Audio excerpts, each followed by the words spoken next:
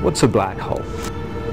Take a mass and compress it very, very prodigiously. As you do so, the gravity of its surface becomes exceedingly strong, and there comes a point where it's so strong that not even light can escape. So, a good way to think about a black hole is it's a region where space itself is falling inside the black hole. There's a place, the event horizon, where space falls faster than light. Imagine that this were a black hole. Inside the black hole, inside the event horizon, you can imagine light trying to get out, pointed outwards, trying to get out. But space itself is falling faster than light and drags light itself inside the black hole.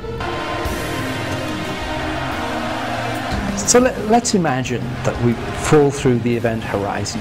That's the place where space is moving faster than light. We fall deeper down inside the black hole, but if it's a rotating black hole, and surely they all do, then the centrifugal force begins to slow us back down again. And deep inside the black hole, there's a place called the inner horizon, where the flow of space slows back down to the speed of light. And at that point, all the light and material that ever fell into the black hole tends to pile up.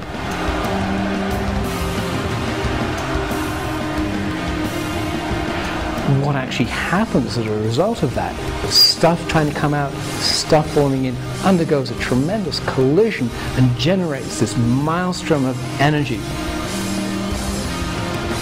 At a certain moment, as we hit the inner horizon, there's this infinitely bright, blinding flash of light. That's all the stuff that's been waiting there, trying to get out, is just held there at the inner horizon.